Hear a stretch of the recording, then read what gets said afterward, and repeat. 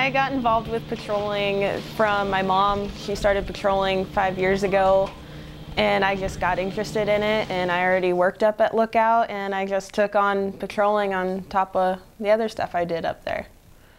That would be pretty sweet. It's really great to have my daughter kind of, following in my footsteps.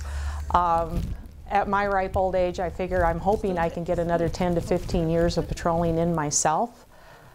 But to just see her blossoming, for lack of a better term, into such a responsible person doing this job and helping others, if I had to quit tomorrow, it's all been worthwhile, just for that.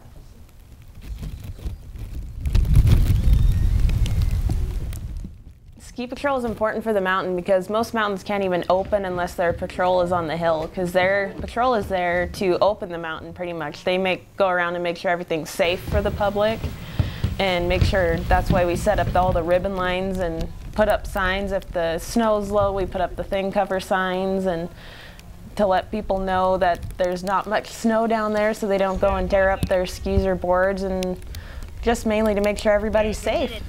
Take care of everybody.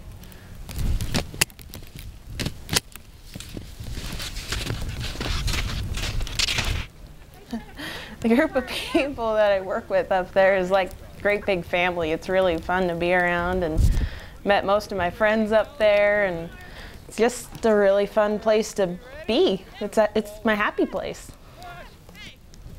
Hey, it's true. Well, where's those hell beds? I've been having fun ever since. Oh yeah.